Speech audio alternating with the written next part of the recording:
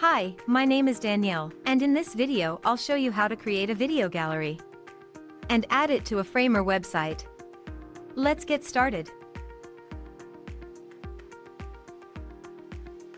The video gallery is a great addition to any website.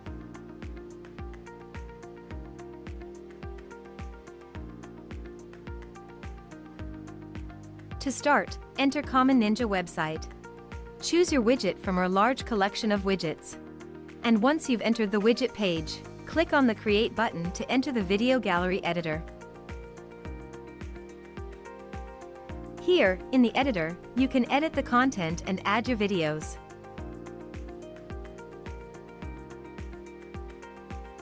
Customize the video gallery look and feel.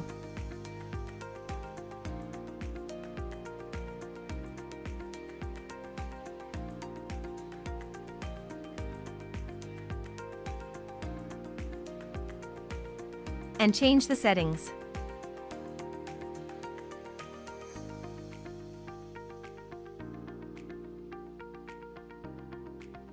When you're done, click the Save Changes button to save your work. If you don't have an account on Common Ninja yet, you'll have to register first. When you're ready to add the video gallery to your website, go back to the dashboard. Now, on the dashboard, you'll see the widget you've created. Click on the Add to Website button. In the window that opens, copy the code and close the window. Remember, you can always return to the widget and keep on editing it. Now let's head to the Framer website editor. In the Framer editor, click on Insert.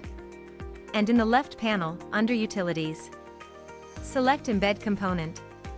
Drag and place it wherever you wish. In the right panel, in the Component Options, select HTML. And simply add the widget code you've copied before. And that's it. Now, the video gallery will show on your website.